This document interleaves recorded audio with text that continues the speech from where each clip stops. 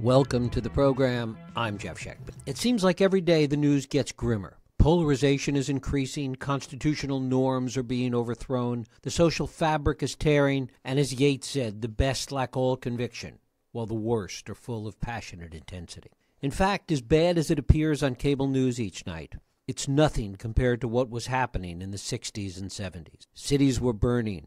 Violence was loose upon the land. Nixon was drinking himself to sleep each night, and new villains had to be created to take the heat off Watergate and Vietnam. For Nixon, one of those villains became Timothy Leary. The way in which the story of Leary as the enemy that Nixon created to embody all that he thought was wrong with the country is a little bit Wag the Dog, All the President's Men, and the Keystone Cops. It's a story told by my guest Stephen Davis, the co-author of the new book, The Most Dangerous Man in America. Stephen Davis is an award-winning author of 4 previous books, including Dallas 1963. He is the president of the Texas Institute of Letters and curator at the Whitliff Collection at Texas State University in San Marcos. It is my pleasure to welcome Stephen Davis here to talk about The Most Dangerous Man in America, Timothy Leary, Richard Nixon, and the hunt for the fugitive king of LSD. Stephen, thanks so much for joining us. Thanks, Jeff. It's good to be with you this morning. Great to have you here. It's interesting that at one point there was lots written about, people thought Daniel Ellsberg was the most dangerous man in America. It's interesting that Timothy Leary now has that moniker. Yeah, and it's funny because Nixon had an enemies list, a mile long. And, of course, Ellsberg was at the top of it in many ways for hastening the release of the Pentagon Papers.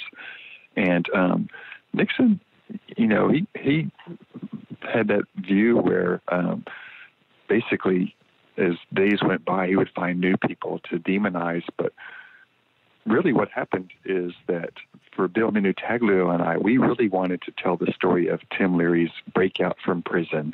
He had been running against Ronald Reagan for governor of California, and he had been caught with 2 charred roaches in his ashtray of his family station wagon, and then was sent to California Men's Colony, a 10-year sentence. And Leary was just about to turn 50 at the time, and he managed to break out of prison and went on the lam for quite a while. And when Bill and I wanted to tell this story, we didn't really realize when we got into it that Leary would become sort of the public enemy number 1 for the Nixon administration. We have seen these references in the past to, Nixon calling Tim Leary the most dangerous man in America, which I'm guessing he probably called a few other people at various times. Right. We had no idea until we got into researching the book just how incredibly personally obsessed Nixon became with Leary's recapture. And I love what you said about the Keystone Cops, because there's certainly that farcical element as this chase played out across, several continents and all over the world. One of the things that's so fun about this story and kind of remarkable about the story is that they set out to create Leary as this enemy, and really Nixon saw the perfect foil, the perfect enemy that he could create, but it was a creation. They knew it was a creation, but as time went on, they got caught up in their own hype about it. Yeah, and and part of that's because they didn't really understand the nature of this mind revolution that Tim Leary was leading. They were terrified of what LSD could do. And, the person who was really advising Richard Nixon, a couple of people advising Nixon on drug policy, one was G. Gordon Liddy, who had led those earliest raids on Leary's compound in New York at Millbrook, and had been hired to work for the Nixon administration as an anti-drug warrior. And the other was Art Linkletter, the old radio and TV host, who was, sort of a favorite uncle for a lot of people in America at that time. He had that little show, Kids Do the Darndest Things, and he was just seen as this real sweet, down-home guy. Linkletter's daughter had tragically committed suicide, and Linkletter blamed that on LSD and blamed it on Tim Leary personally. He said, when somebody like Tim Leary talks about the benefits of LSD, we need to jump on him with hobnailed boots. And we have this scene in our book, and this comes from Nixon's secret White House recordings as well as Linkletter's own recollections. But Linklater is invited to the White House with Nixon, and he basically, quote unquote, educates the president on, what marijuana does to people and what it's like. And it's just this really surreal scene because Linklater doesn't know anything about drugs. And, one of the great lines that my co-author, Bill Minutaglio, wrote in this book is that, these people saw Tim Leary as a Robespierre on acid, and they saw him sort of unraveling the social order. And so for Nixon and the people around him, they really didn't see any difference between somebody like Timothy Leary and Charles Manson. They saw them both as just these destabilizing forces, consumed by LSD, these messianic visions. And of course, Leary, who had originally been busted for 2 joints, as you alluded to, by the end of this chase, there were hundreds of years of felony charges stacked up against him. He was seen as this huge drug kingpin. There was a $5 million bail placed upon him, which was the highest civilian bail ever at that time. And then, of course, when he finally was recaptured, he ended up, guess what, next to Charles Manson in Folsom Prison. One of the things that's so interesting, you touched on the destabilizing perception that they had of Leary, was how crazy things were in the country at the time. We think that they're kind of crazy now, but they were a lot worse then in many respects.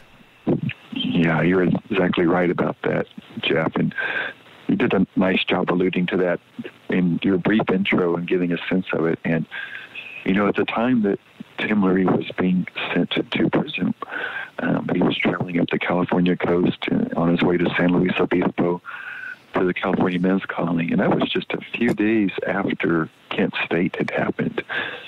And, of course, the reaction to Kent State was just massive protests in the streets. Universities were shut down. Reagan had shut down the college campuses in California. And it was a time of great unrest. And, of course, Kent State, that original protest was in reaction to Nixon expanding the scope of the Vietnam War. He'd been elected with that secret plan, as he called it, to end the war, which, of course, he ended up not having. And so there was all kinds of unrest. The draft was going on.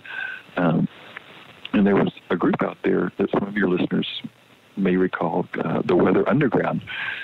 And they were originally known as the Weatherman Underground. And their leaders, Bernardine Thorne and Bill Ayers, just a couple of months before Tim Leary had escaped, members of that group had been crafting a bomb in a Greenwich Village townhome. And that bomb had actually exploded and killed, I believe, 2 or 3 of their members at that time. And so the Weather Underground, along with many other groups, were planting bombs in protest. They were really aimed at property for the most part. But, you had bombs going off regularly in government buildings, and there were a few pages here and there we give just sort of a brief update on the tenor of the day. And nearly every day in America at that time, there were bombs going off in bank buildings or research labs, government offices. It was just crazy. It was just, the times were unraveling, and a lot of people really believed that America had become a fascist oligarchy that needed to be overthrown, and there was a real sense that a revolution was possible and maybe even likely at this time. And these are the very people, this leading edge of the young revolutionary movement, are the exact people Tim Leary ended up connecting with. And Tim, of course, had been a pacifist and really not a very political person, but he got involved with the Weather Underground and also with the Black Panther Party. In many ways, by chasing Leary the way they did, the Nixon administration made him much more of a folk hero than he ever was. I mean, as you say, he was kind of non-political early on, but in the course of this story and this chase that ensues, essentially, throughout the world, he touches on almost every counterculture figure of the day. Yeah, you're exactly right. Tim had, he had that remarkable ability to always find the center of the action wherever he was, and vice versa. He was the center of the action. And Yeah, he was there with the radical revolutionaries who helped break him out of prison, and then he's flying over to Algeria with Eldridge Cleaver and the Black Panthers, where the Panthers actually had their own embassy in Algeria in those years, because the Algerian government, did not recognize Richard Nixon's administration as legitimate representatives of the American people. Instead, they recognized the Black Panther Party as the legitimate representatives of the American people. So the Panthers had a very opulent embassy. And from Algeria, Tim ended up in Europe, in Switzerland. And so, he's basically next door to Mick Jagger and Keith Richards when they're making the Stones are making Exile on Main Street. He's going to parties where Andy Warhol is dancing with Tim's girlfriend at the time. And, he's meanwhile getting, assistance from John Lennon. Lennon and Yoko would send Tim these letters, and they would contain, $5,000 checks and things like that, just to help Tim continue to survive. Because when he was on the land, it was an adventure, but it was also kind of a comic misadventure. But there were really a lot of undertones of danger, and it was really difficult for him because he was not able to make a living at all during those years, and he was really being pursued not just by Nixon and his people, all over the world. The things that Nixon was doing to go after Tim Leary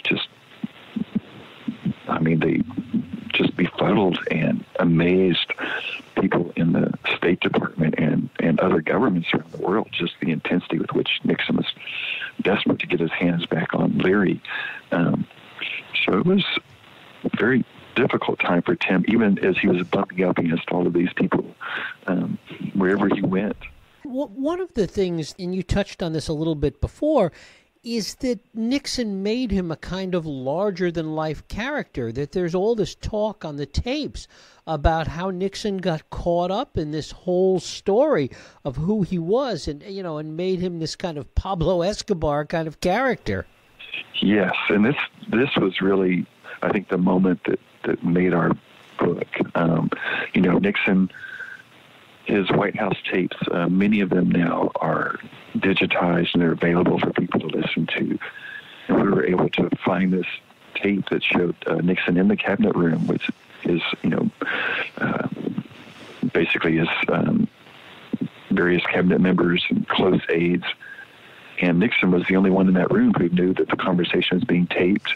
And it was, typical Nixon. He's sitting in a leather chair that's positioned intentionally taller than every other chair in the room.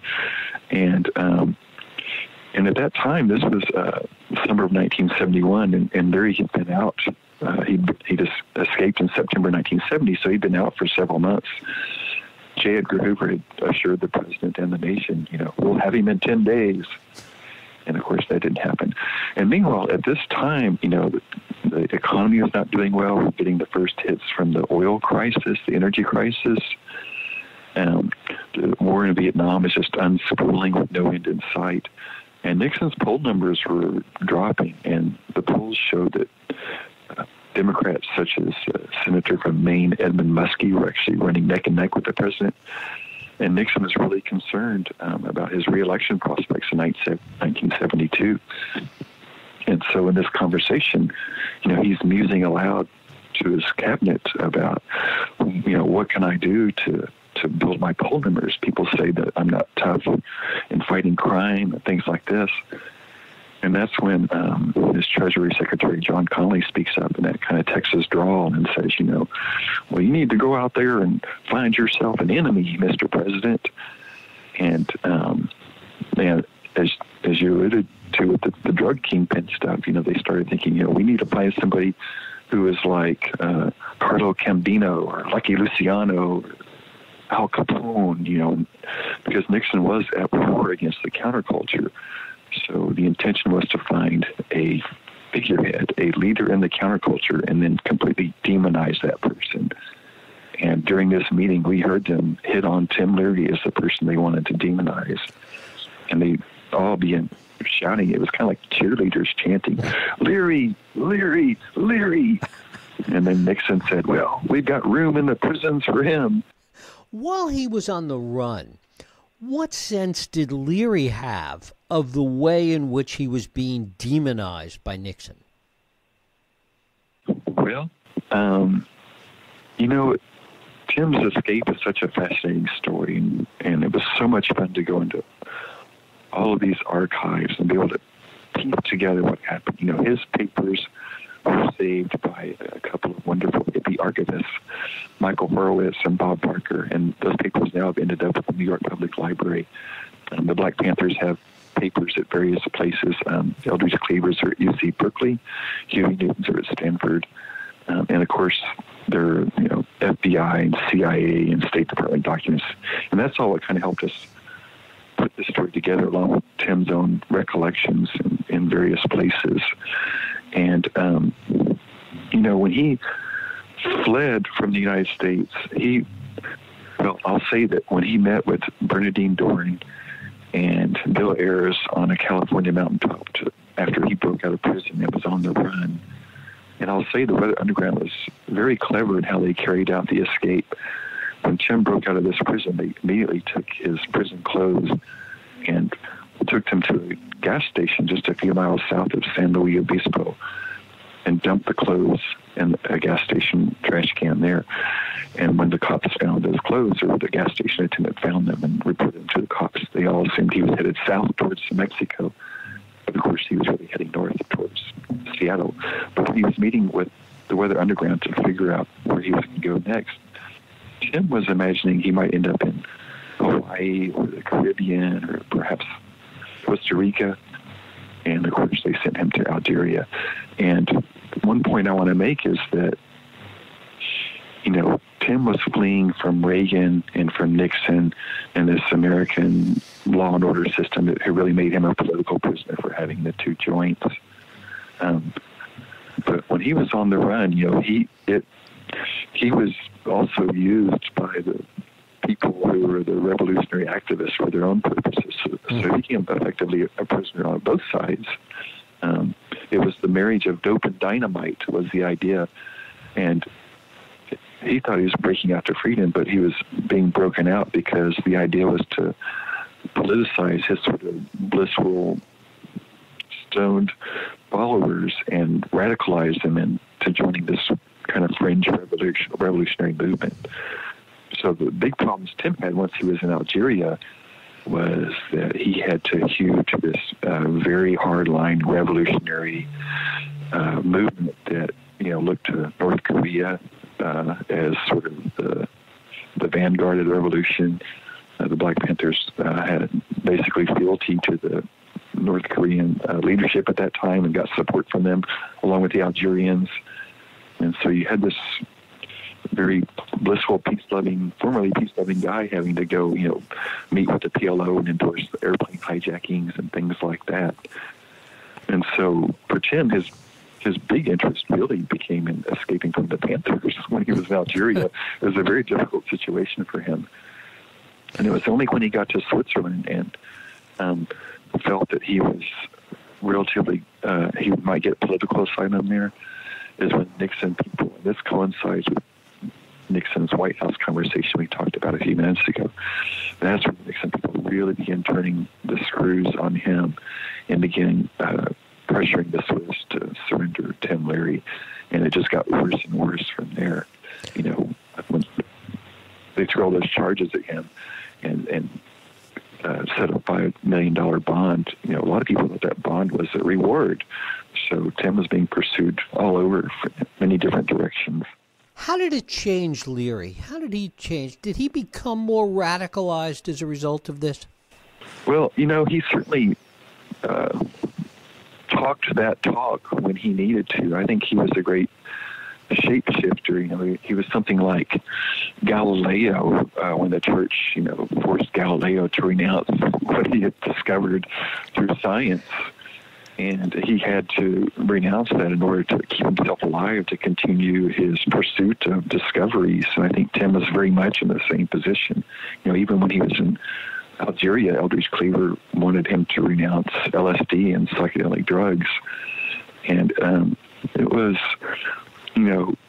I think for Tim, who was not without ego, he loved being the center of attention, and he was good at it. He was so charming. and he had that genius IQ and that ability to like explore the outer layers of human consciousness and then help us understand kind of what was going on there. He had so much going for him, and at the same time he became this villain who was subjected to such pursuit, and he was not built or inclined to think in paranoid terms about people out to get him. He was rather blissful in that regard, and that was one of the criticisms that Eldridge Cleaver and other people had, was that Tim was not focused enough on security. When Tim was in Algeria, he would go meet with young people and talk with them, visit with them, and Cleaver would say, "How do you know these aren't CIA plants?" But by the end of this, when he got arrested finally and was brought back to America and taken in chains to his trial, surrounded by huge phalanx of security, and then, as I mentioned earlier, found himself in a cell where his neighbor was Charles Manson, and then just really abused during his years in the prison system. I mean, that would have broken a lot of people, and I think that part of him was broken by that.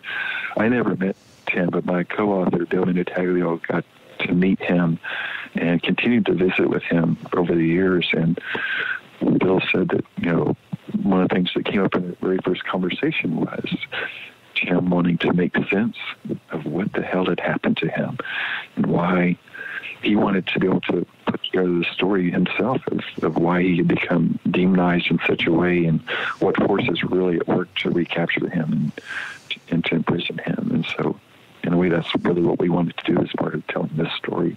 Did he ever fully understand it? The great thing about him, I think of Tim as sort of that folkloric trickster character in Indian, Native American, Southwest. There's this figure, the coyote trickster, and the coyote trickster is this amazing creature who has this ability to, the coyote trickster, for example, would go into heaven and steal fire from the gods and bring it down to earth to share it with the people.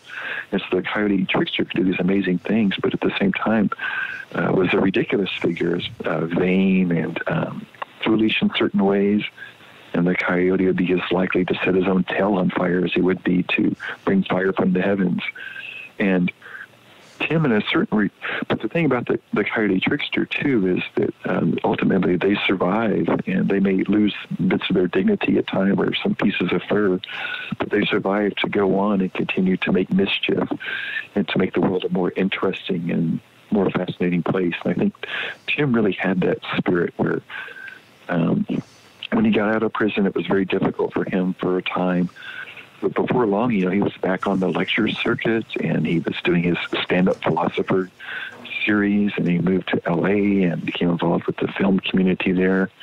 And then, of course, did his roving debates with G. Gordon Liddy, one of his chief nemesis that we talk about in the book, and kept exploring the frontiers of consciousness. So somehow he was able to put it all past him and just keep moving forward with his life.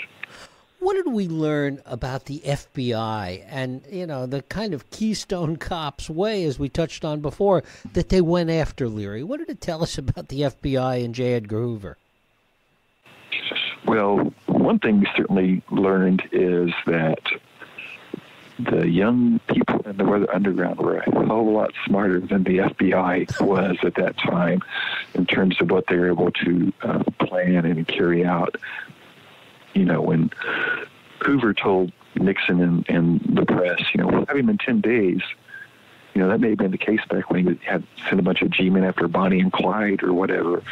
But the Weather Underground, they were incredibly, they didn't have a lot of money or resources, but they were very smart in every operation that they carried out and very expert planning. And so the government had no idea where Tim was for the longest time. And even once they did, the FBI Well, for example, I'll give you one example of how the FBI was thinking about things. Because you know how they would work. They would go basically force people to inform, by threatening them with jail or roughing them up or threatening to expose them or other, holding people out windows by their ankles or whatever. I mean, it was a rough time, and rough tools were used.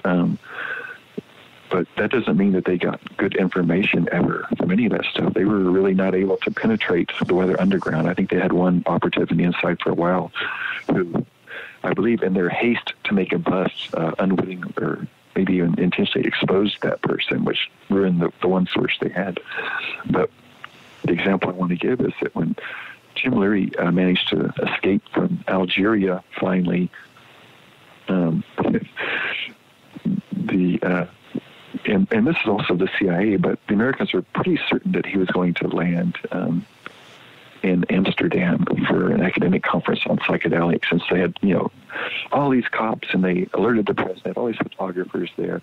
Everybody's waiting for this fugitive Tim Leary to step off the plane so the Americans can arrest him in a grand show.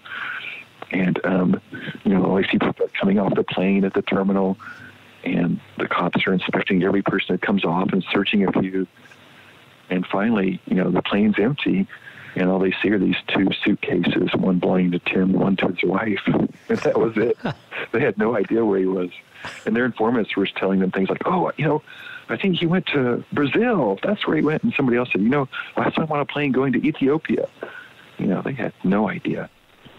How crazy did it make Nixon that they couldn't catch him after, a few days? Oh, Nixon, it's hard to quantify that because he was already crazy in so many ways. Well, good point. This is the guy, and we had that scene in the book where, after the Kent State massacre and these massive protests erupt, he ends up stumbling out of the White House. He's doing this. He wasn't able to tweet at the time, but he was able to call people up and jabber at them, and drinking heavily, as you alluded to. But there was that night he stumbled out of the White House, 2 or 3 a.m., and ended up going down to the Lincoln Memorial to talk to some of the protesters. And he brought his personal manservant with him, who was a Cuban-American guy, Manolo Sanchez. And, when Nixon sort of roused these people out of their sleeping bags, he was just glassy-eyed and not making sense and rambling. He was telling these protesters, come to San Clemente and you can surf down there and visit me. And then he wandered over to the House of Representatives and ordered them to open up the chamber. And then he ordered his manservant to go make a speech, to this empty house with Nixon and a couple of Secret Service agents there in attendance. And the man finally finished his speech, and then you just heard this lonely sound of Nixon clapping it, before dawn. So this is a guy who was already was coming to the pressure of the presidency and was getting demonstrably more crazy. His staff was worried about him. He would drink and then call up and order, bombings of other countries in the middle of the night. And they would put him off until the morning when they knew that things would be better. So just the fact that, he had so much pressure on him, the fact that he knew that Tim Leary was out there dancing away and mocking him at the counterculture. The entire counterculture was celebrating this as a great victory over Nixon. It was just another thing that just ate at him and really caused him to sink deeper into that madness and paranoia that led to the Watergate break-in and all those other criminal activities that he engineered. Stephen Davis, the book is The Most Dangerous Man in America. Timothy Leary, Richard Nixon, and the hunt for the fugitive king of LSD. Stephen, I thank you so much for spending time with us today. It was good to visit with you, Jeff. Thanks for the conversation. Thank you.